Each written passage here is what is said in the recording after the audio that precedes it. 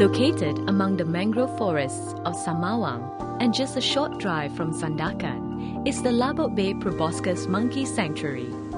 As the name suggests, this is the place to see one of the most distinctive and unusual inhabitants of Borneo, the Proboscis monkey.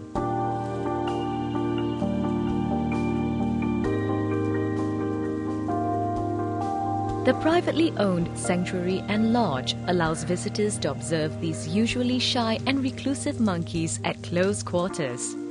The best time to visit is during feeding, when these remarkable primates gather near the viewing platform in large numbers, as well as the large-nosed, pot-bellied stars of the sanctuary.